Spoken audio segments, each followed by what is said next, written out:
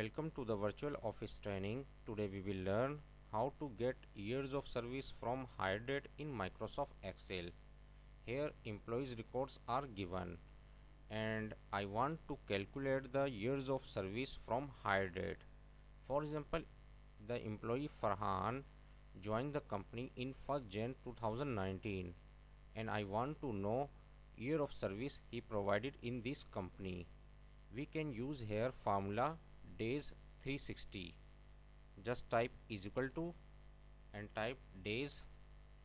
Here is a option days 360 formula. Just press tab key and we will provide the start date, end date.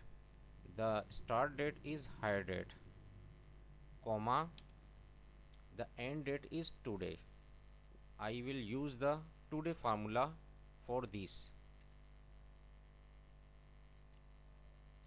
and close the bracket. It will get the days of service. If I press enter, it will calculate the days of service, but I want to know the years of service. For this, just press F2 and divide the 360. It will calculate the year of service. Just press enter. Now the year of service is 2.27 years. Just drag it to the bottom. It will calculate all the employees' years of service. For this formula, you will get the year of service. It is a very good formula to get the year of service. Hope this tip will be very helpful for you. Thanks for watching.